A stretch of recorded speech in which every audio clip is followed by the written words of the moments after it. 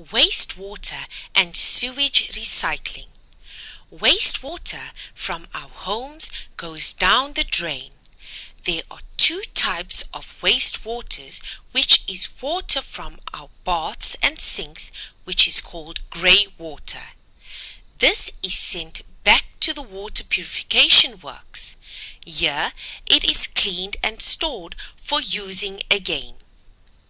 Water from our toilets is called black water sewage. From the drain, this water goes into a large pipe called a sewer to the sewage treatment plant for recycling. Wizards, the word purification means the removal of contaminants from something. That means to take away all the bad contaminations from the water.